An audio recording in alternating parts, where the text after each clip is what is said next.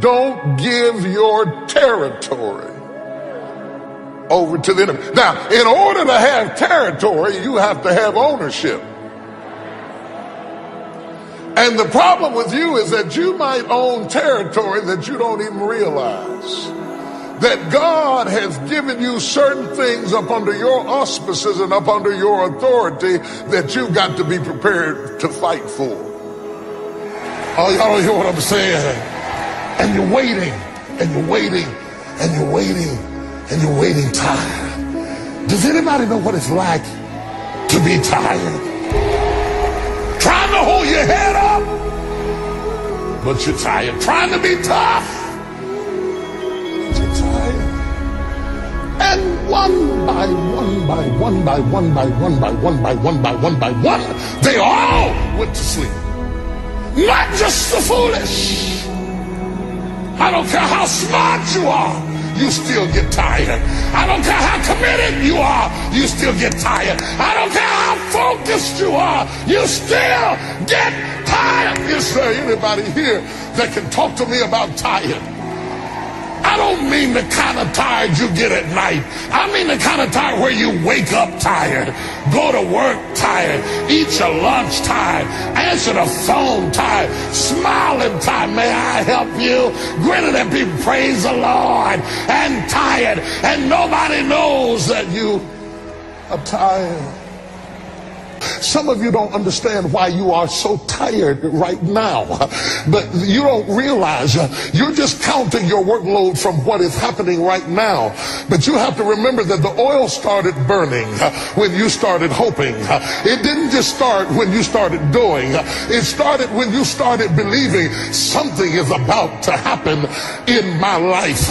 I'm going to get up. I'm going to go forward. I'm going to get out of there. And all of a sudden the oil is burning. You have to burn some oil to be able to wait. The Bible says, they that wait upon the Lord shall renew their strength.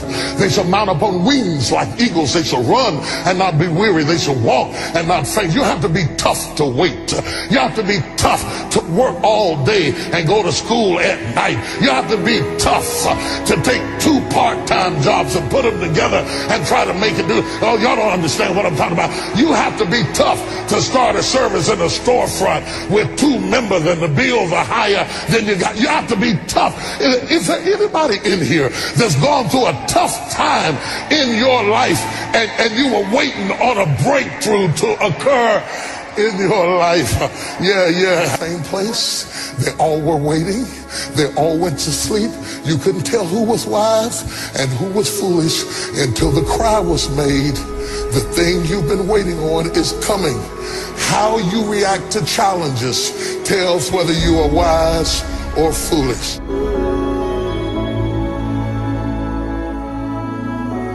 And you will never completely be healed or whole until you change the voice inside of your own head.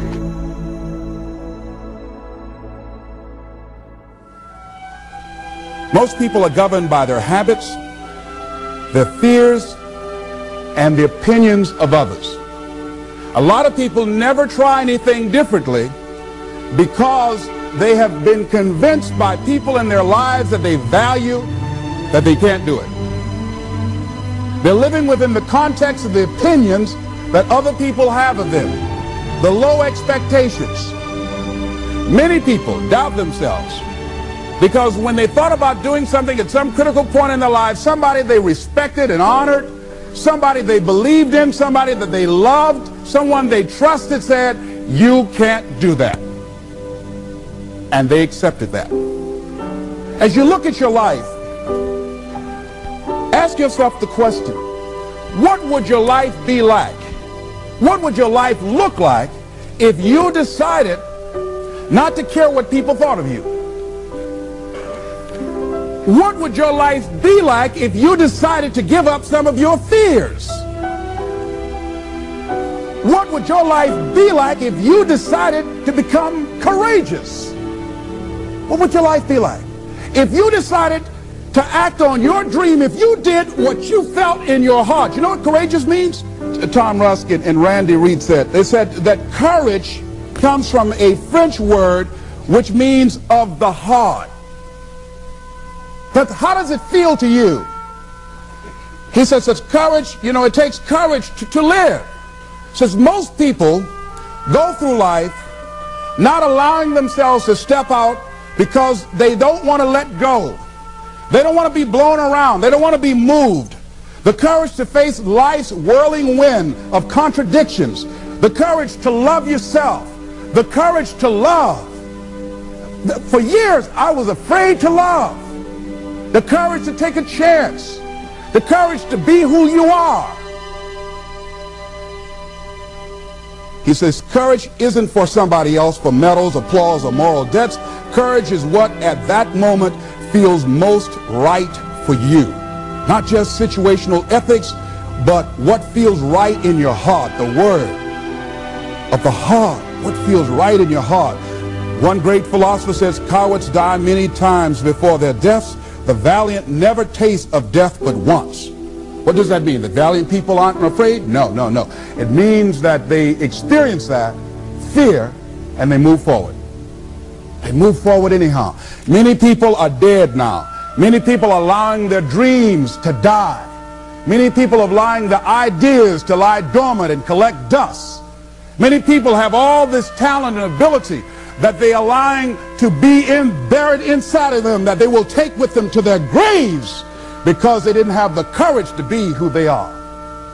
And I say, as you begin to look toward the future and manifesting your greatness, it's going to take everything in you, that your life deserves the concentrated effort to begin to look at how is it that I can express more of me. How is it that I can bring my ideas out here now? How is it? And start living with a sense of urgency, because you're here today, you're gone today. Life is unpredictable. It's uncertain. There are no guarantees. No guarantees out here at all. So holding back, what are you waiting on? Ask yourself, what's the benefit of your waiting? What's the benefit of your not living your dream? What's the benefit of not listening to yourself? Oh, please, listen to yourself. You know the feelings. If you start listening to the feelings in your heart, and I'm doing it now more every day, I find that my feelings, I can trust them. And I say to you that as you look toward the future, you look at life on a daily basis, if there's something that you have been given, if you've heard something within yourself that you know that what you're doing now doesn't fit for you, it doesn't work for you, it's not giving you what you want, and there's something else that you want to do, don't allow that inner doubt in you to talk you out of it, to build a case on why you can't have it, to tell you why you're not good enough. You ignore that inner voice and all of the external voices. Don't judge the possibilities for what you can do based upon the circumstances, because the circumstances won't determine who you are. Don't determine what you're able to do based upon your resources. Don't determine what's possible for you based upon where your life is right now. Where your life is right now is not you. That's just what it is right now. But the possibilities for you are unlimited. If you're in a rebuilding process, it's unlimited. If you're coming back from adversity and devastation, it's unlimited of what you can do. That's the capacity of human beings. It doesn't matter how many mistakes you've made. It doesn't matter how many flops you've had. It doesn't matter how much money you've lost. In fact, I see it only as an investment of what you learn from life. Not losses, but investments of what's possible for you. And I say to you that once you start listening to yourself, and as you begin to act on your dream, as you start just trying to find your way, doing what you can with what you have, you will start seeing things opening up for you. You'll start attracting people. You say, where'd they come from?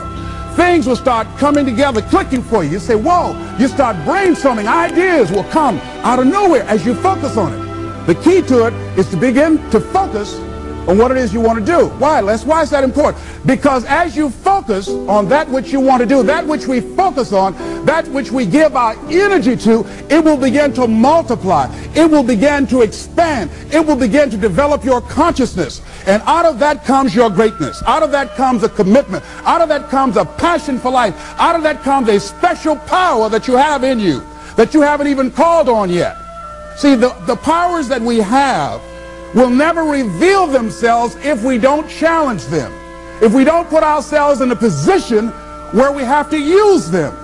So one of the most important things, I was reading a book that's a really interesting book called Instant Millionaire, and the guy said, put yourself in a position where you can't retreat, where it's do or die, sink or swim. Here's what you'll find out. You'll develop incredible swimming skills. You'll find yourself stroking unlike you've ever seen before. Through the inspiration of desperation, you'll become more creative than ever before. So what is it? How do we handle that whole piece? Throw your whole self into it. See, most people go at it tentatively. They don't give all their stuff. They don't concentrate. They don't put everything they've got in them. One guy wrote a book called All You Can Do Is All You Can Do. And all you can do is enough. But he said, make sure you do all you can do. And if we're honest this evening, we know that we haven't done all we can do. So as we look at the future, we can decide that from this day forward, as I look at my personal relationships, if I look at my professional relationships, if I look at my family relationships, as I look at all the dimensions of my life, looking at myself mentally, emotionally, and spiritually, I'm going to do all I can do to develop me, to bring my talent out here, to make a contribution to life.